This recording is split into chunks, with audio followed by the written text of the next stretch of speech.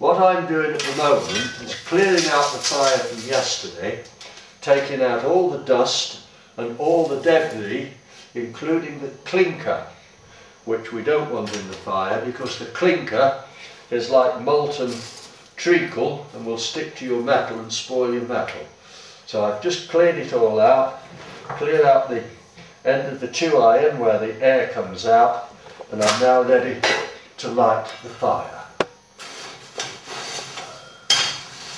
Get the coat across and some paper there which will help get it started. Now you can light the fire using matches or a flint and steel, but I'm going to use the modern method of a blowtorch.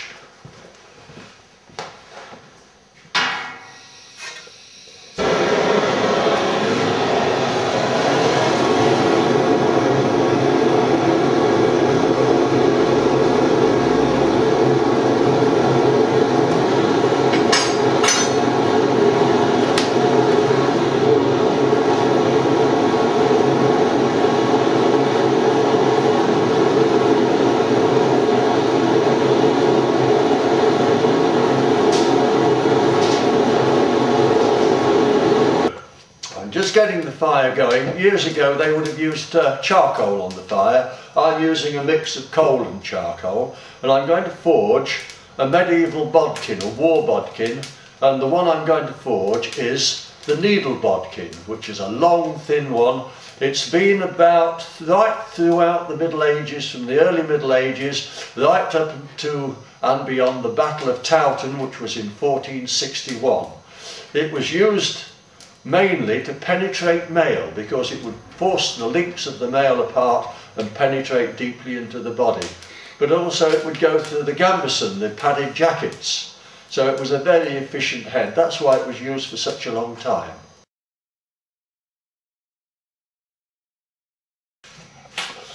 I'm going to make the needle bodkin out of a piece of square metal.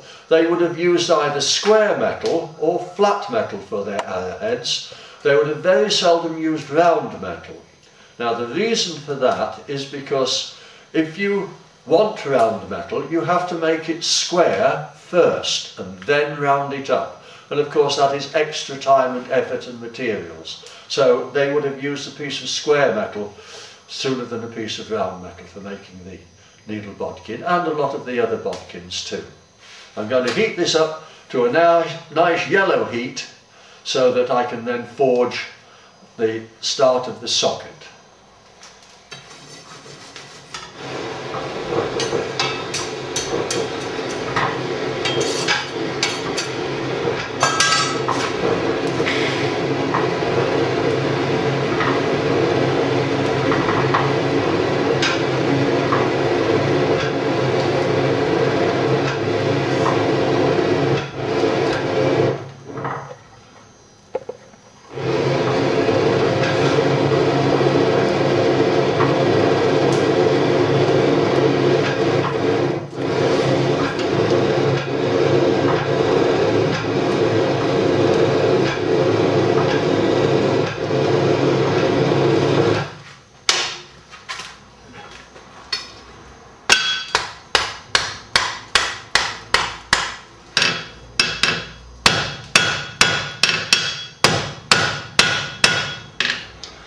What I've done there is I've squared the end off, and then I've just reduced the section a little bit so that I have the right amount of material to start forming the socket of the arrowhead. That's the piece that goes onto the shaft.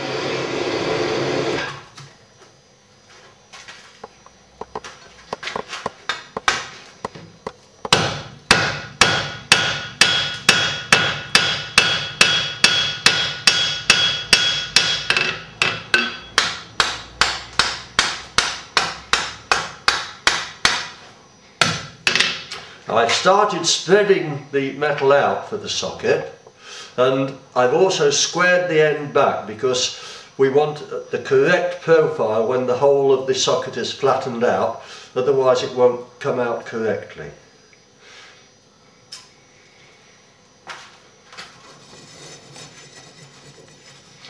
Now the next heat I will be working on the back edge of the anvil to start flattening out the area for the socket.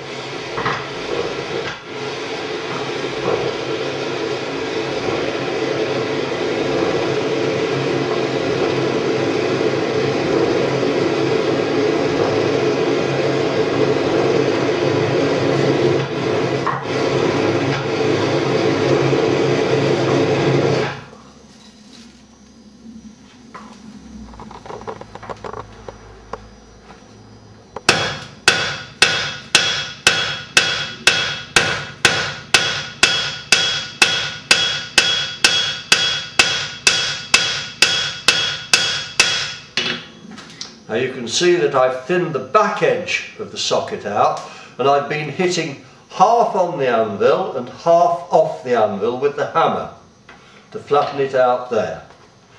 Once I've got that shape, then I can flatten out the front edge.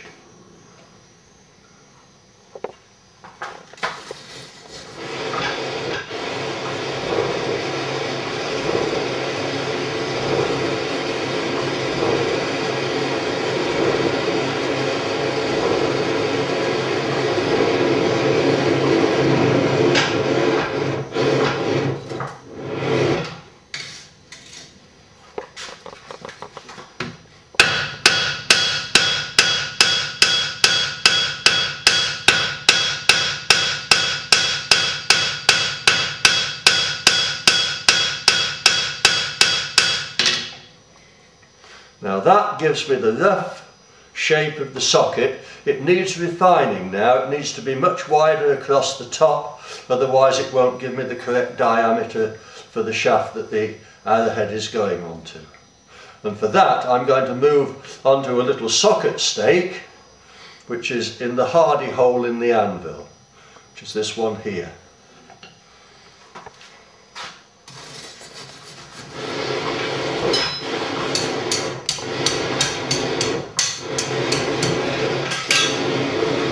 Hammer blows are very important at this stage, and I will hammer the middle of the socket first, pushing the metal out either side and thinning it out. I don't want it too thin, but equally so I don't want the socket wall to be too thick, otherwise it will be a weakness when the arrow is fitted onto the arrowhead.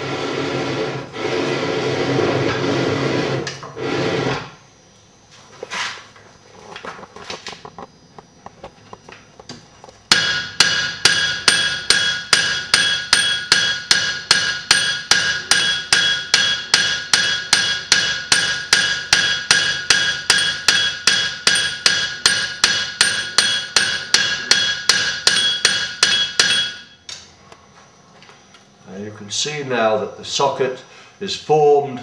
That's the shape that I need to start forming, rolling it up into the proper socket shape. Now I'll do that by starting over on this step of the anvil, in there, and then finishing it on this edge of the anvil here. So I'm now going to roll that up into the socket.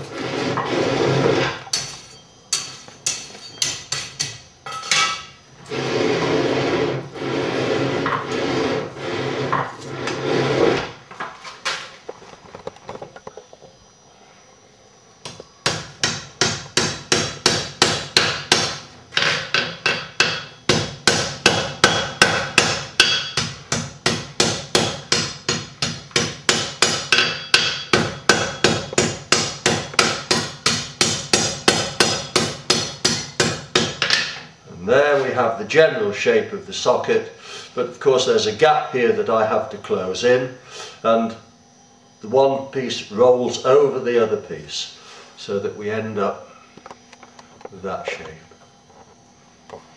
So the next stage is to neck it in to close this gap at the end here.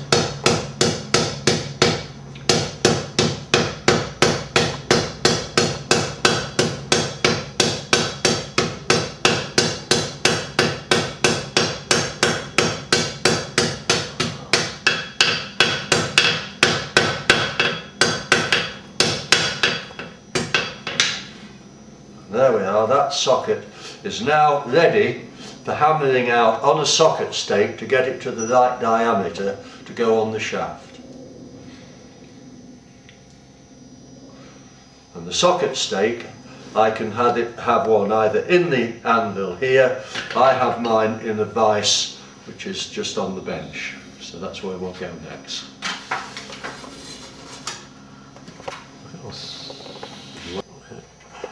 Right.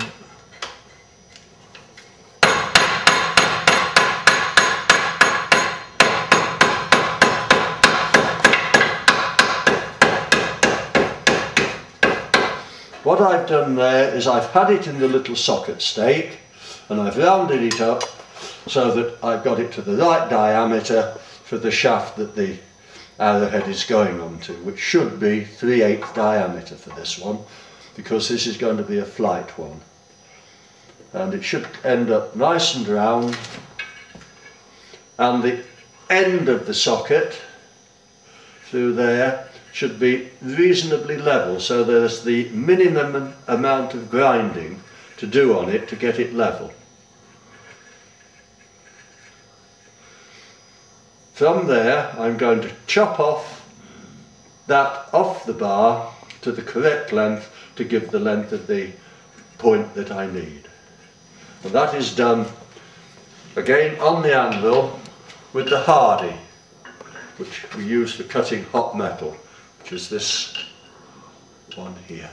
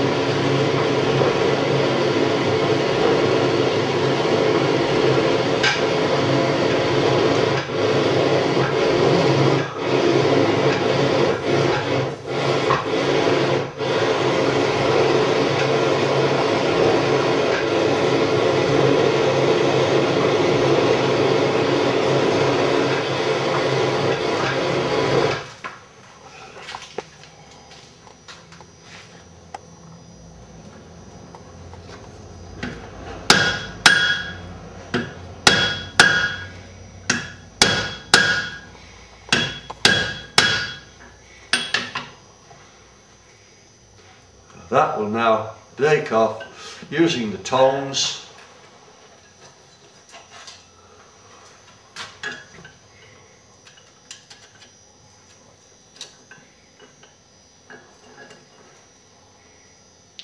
And I'm ready to make the point of the arrowhead now.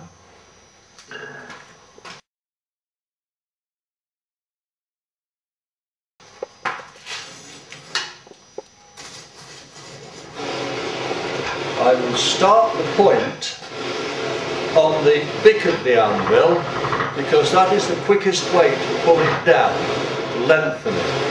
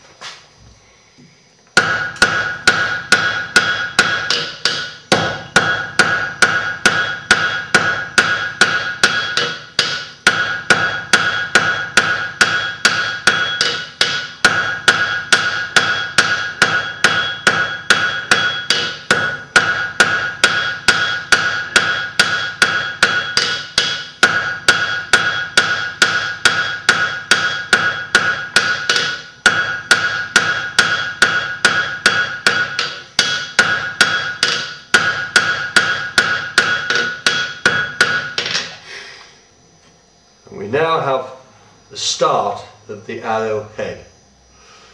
It is square at the moment, but a lot of the English arrow heads, the needle bodkins, weren't square, they were diamond section. So that's the next stage that I'm going to do, is to make it into a diamond section.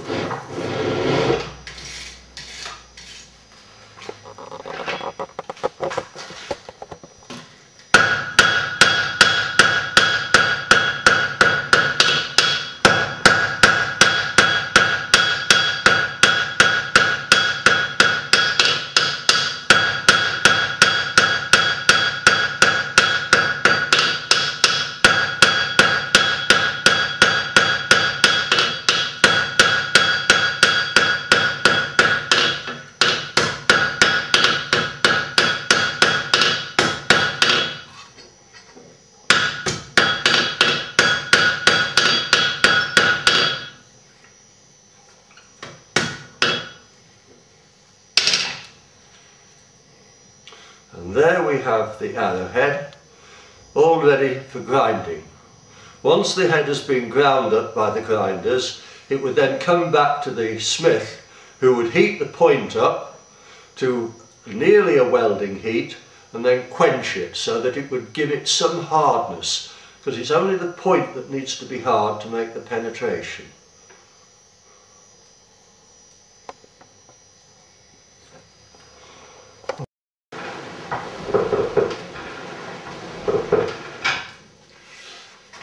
The arrowhead now has been ground up, and the end of the socket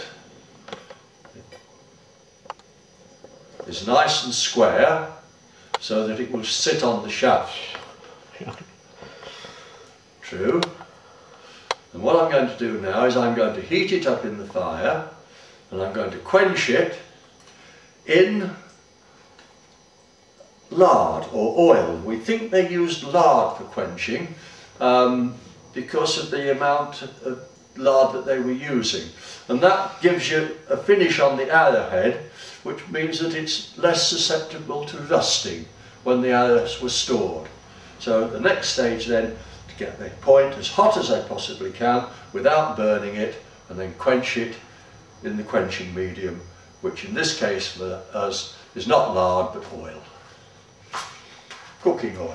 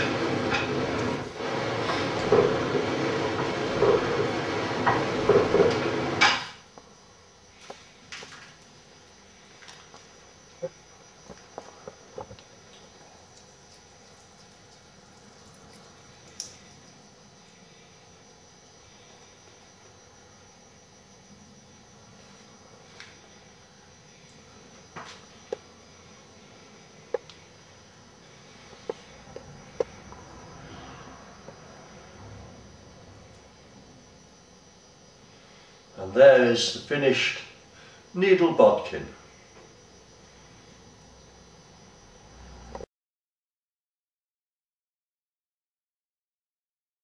I have here 3 needle bodkins plus the one that I've just forged, This one is the largest needle bodkin that I've ever made, and this one is a copy of one from Ireland. Why the Irish wanted such a long one, I don't know. There is one that isn't quite as long as that from Urquhart Castle up in Scotland, but most of them tended to be the size that I forged them, which is this one, a typical English needle bodkin, and this one here is a German bodkin, and you'll notice that this one is square as opposed to being diamond section. So that gives you an idea of the range and shape of the needle bodkin.